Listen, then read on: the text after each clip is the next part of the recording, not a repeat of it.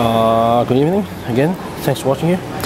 So we're back here at the Panasonic brand showroom because I actually got a few more things I need to cover with the Panasonic Lumix series cameras.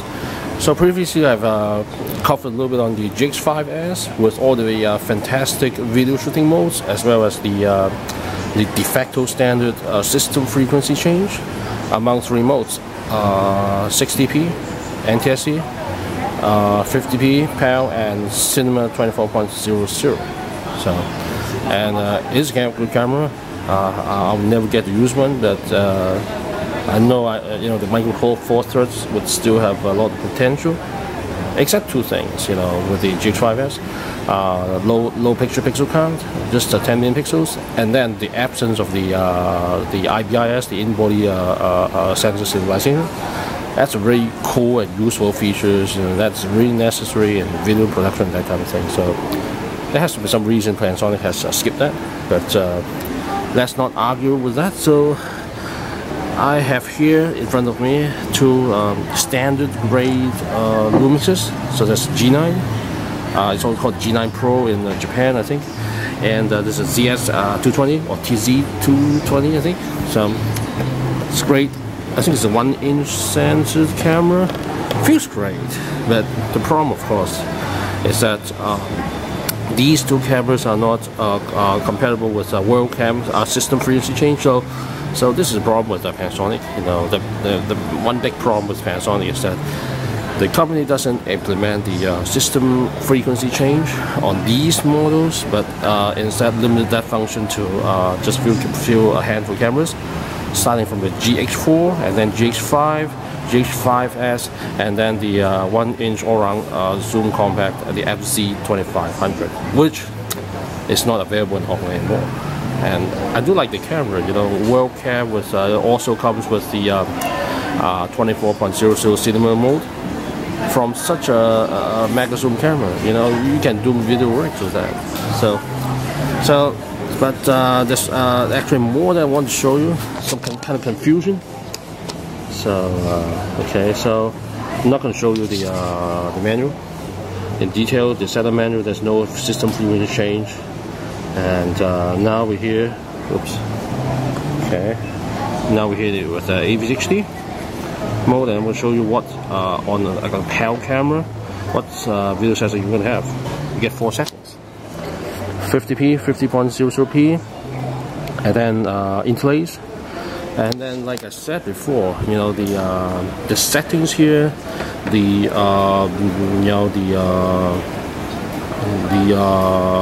sampling, the chroma sampling, and the quantization settings are listed, as well as the audio codec. So it's Dolby Audio. Okay, is there an LPCM? No. So with AVCHD, the audio codec would be Dolby. So now let's switch to MP4.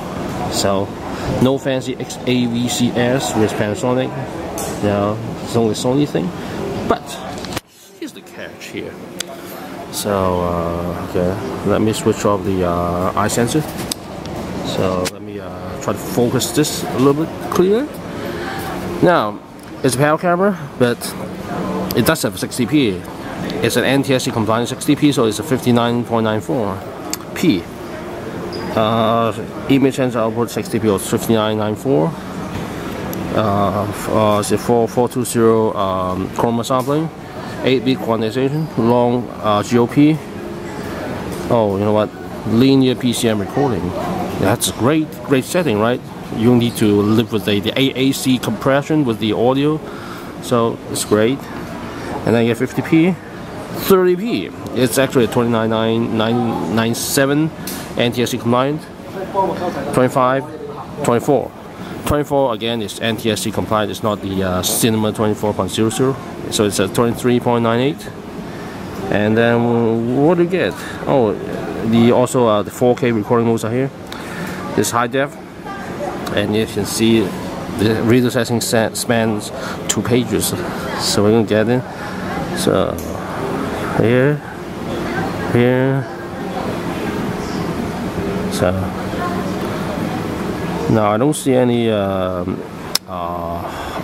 standard high def. It's only full high def. No 720 settings like with the older cameras. So okay. So I'm going to repeat the settings. Let's see if I can do that. Okay. Alright. So okay, you know what? Let me okay.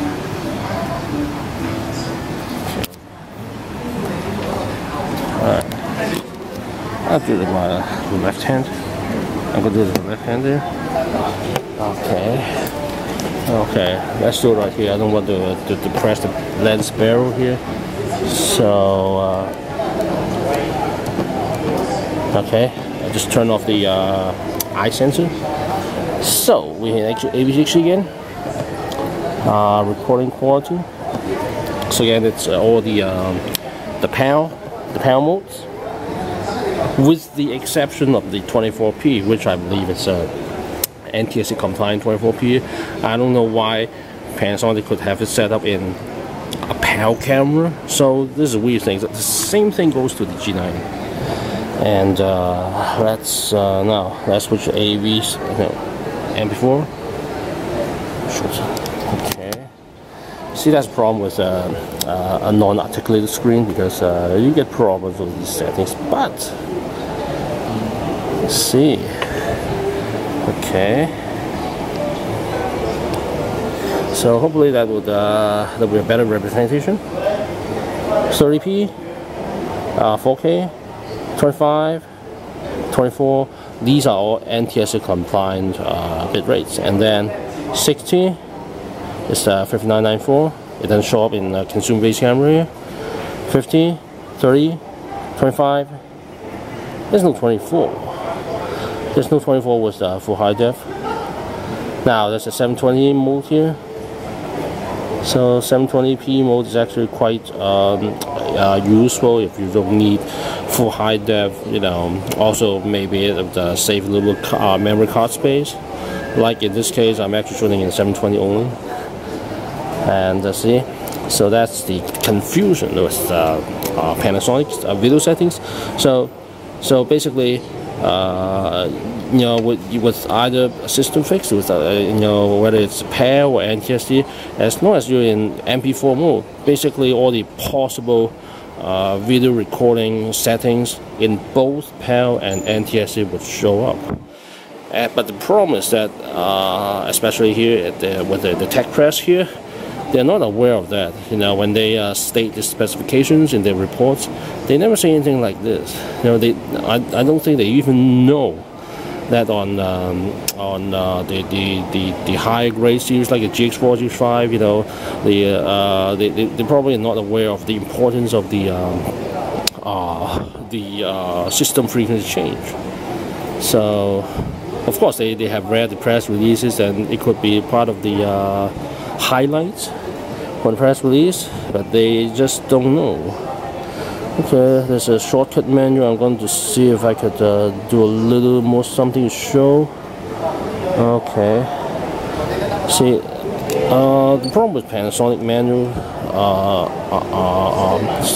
you know, GUI is it's a little bit cluttered, but okay. Let me alright. See. Now we have a better representation of the. Oops. Okay. We'll do it again. We'll do it again. Don't worry. See.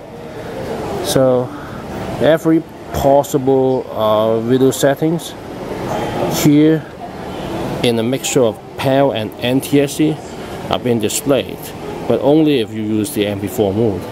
If you switch back to AVCHD, then you're going to end up back with just PAL only, unless you do a system hack to hack into the service mode. Then you could access temporarily the NTSC bit rates. But I recommend against that. It's not easy.